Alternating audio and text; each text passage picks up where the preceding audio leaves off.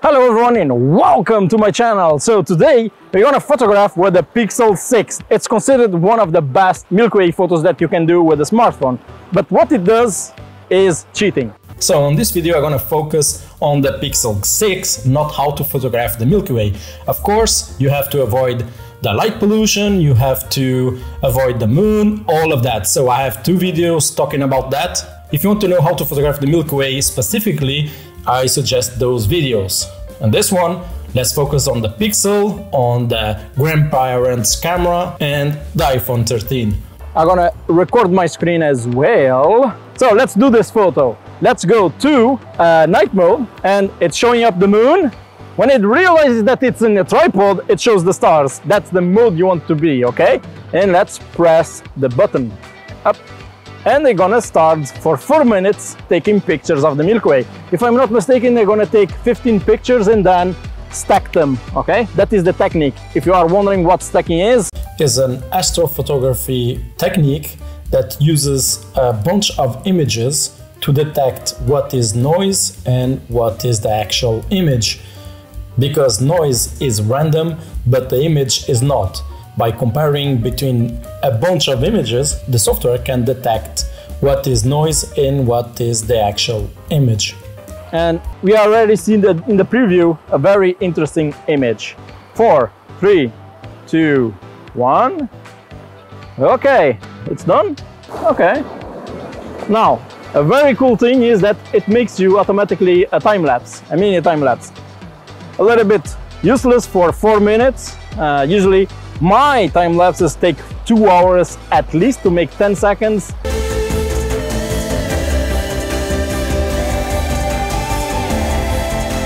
At least you have that. This is a very freaking expensive smartphone. Why not compare it with something cheaper like the grandparents' camera, okay? This is the Canon M100. It has an APS-c sensor. It's a quite big sensor for a camera this size. But I have the 7 Artisans 12mm f2.8 on it. Let's take a shot with this one. Now, 6400, and I know it's way too much ISO for this camera. Focus this in infinity, 15 seconds, okay. Can this cheaper option beat the Pixel? Now, what I'm gonna do is make this shot for 4 minutes. If you know this camera doesn't have or the intervalometer inside, I'm gonna use a technique that I show on that video over there, okay? So, using the smartphone to trigger the camera via Wi-Fi. And I put my clock to beep at 4 minutes. So, when it arrives 4 minutes, I'm gonna stop. But I could continue if I wanted. An advantage of this system that I created here, okay? Another thing that you have to remind here with this camera is that you have to remove the long exposure noise reduction, because if you take 15 seconds to take a picture, you're gonna need another 15 seconds to take the next picture, okay? So there we go, the 4 minutes are done. Let's stack these images and see what we get in the computer. So later that night, a friend of mine showed up with an iPhone 13. And we're gonna compare with our shots, of course. So let's tackle first the question, iPhone 13 versus the Pixel 6. Starting with the Pixel, you go like, what the hell? This is the actual photo that I took during the recording of this video, and it's out of focus. Fortunately enough, I do test everything before recording the video, and I took this picture. It is in focus, so let's use this one as a reference, okay? There you go, so there is the image of the Pixel. But compare it with the iPhone. Ooh, the iPhone really isn't that great. It looks, to be honest, it looks terrible. Please remind yourselves that this image, it's only 30 seconds, it's not stacked, because the software of the iPhone doesn't have that. But to give it credit, there is no noise, but I really prefer the colors.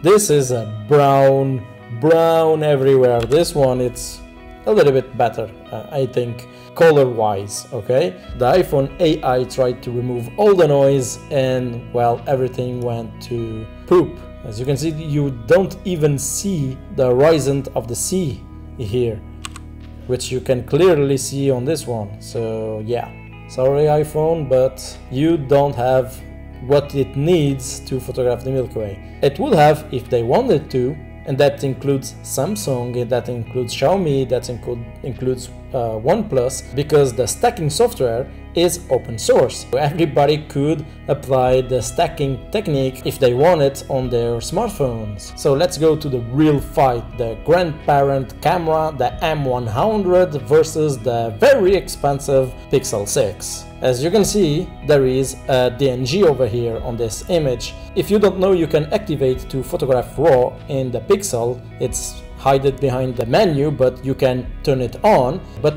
what is funny is that it doesn't have 16 images of DNG, it just have one of this shot. So that means that this DNG is actually the stacked image in RAW. But it is a strange RAW, to be honest. It's only 7.5 megabytes and only a bit depth of 14 bits. Only 7.5 megabytes is really strange, because this should be at least 20 megabytes. Another thing that you see, it only says that it has 16 seconds of exposure. No, it has 16 seconds each photo during 4 minutes. So this number, I don't think it's right, but the ISO it's 204. That's mind-blowing, because it should be more ISO, but I guess they didn't add the time and they reduced the ISO. You do you, but if the image is good, it's good. Comparing so the DNG against the JPEG, you can see that they corrected a little bit the vignetting and they corrected a little bit the lens distortion. Nice. This image over here is the M100 stacked image made by Sequator. So I stacked all the images on Sequator, and we have a TIFF, and a TIFF that it has 16-bit. That means that it's practically raw, okay? And it has a huge megabyte count, almost 140 megabytes. As you can see, it's 225 seconds, so around 4 minutes of shutter speed. Well, the ISO, it's the original ISO of each individual photo. Let's compare these two images. As you can see, there is little to no information on this image, and comparing with the Pixel, you can start to see some difference here, especially the dynamic range. If I zoom in the landscape, this image has a low dynamic range, not bad for a smartphone, to be honest, but nothing compares with a real big sensor, okay?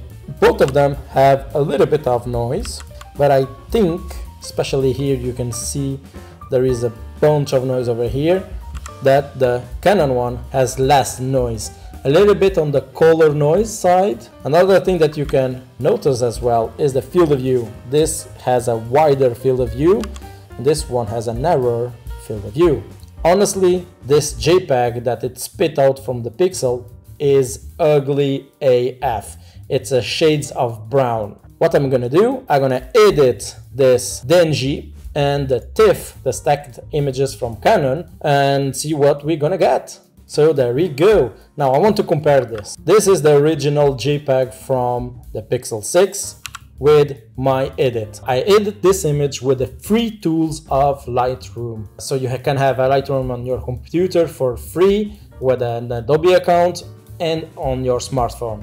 But you are limited which tools you can use, and I use only the tools that are free. But the colors, goddamn Google, why this is the shades of brown poop, why it's not colorful like this. So this is not a mask, nothing, this is naturally on the image. So when I push the white balance to blue, the Milky Way started to pop up in red. Beautiful. The actual Milky Way is like that. So very good. Really, that 7.5 megabytes has a lot of information on it. So let's open Canon. It has a beautiful field of view and a lot of dynamic range that it doesn't have on the Pixel, especially on the landscape. As you can see, I add a little bit of noise reduction, actually on both images, and you can see that dynamic range is very short. If I push the dark areas in here, the noise would be just unbearable, okay? And this one, I didn't push as hard the noise reduction,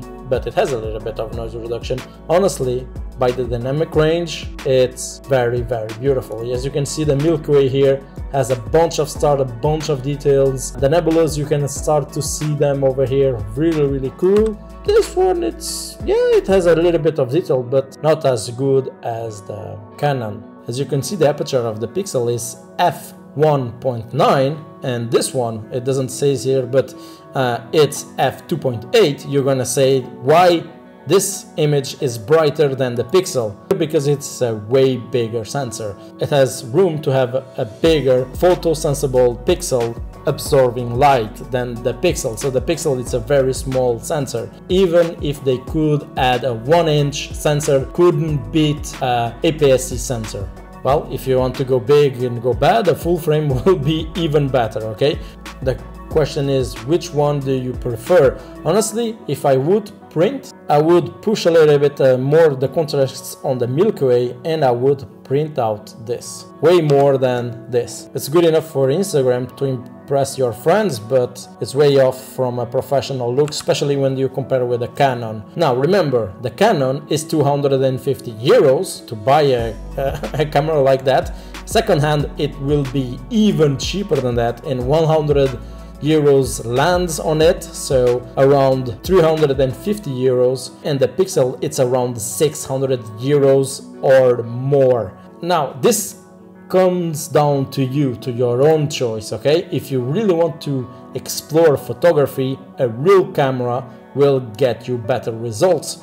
But yeah, you're gonna have to stack yourself, you have to learn to edit, you have to learn the process of being an actual photographer. This is frozen pizza, okay? It doesn't make you a chef hitting pizza on the oven, okay? And leave down below your comments what you think about this. And yeah, for me it's not really a big surprise, but I was impressed how bad this JPEG is.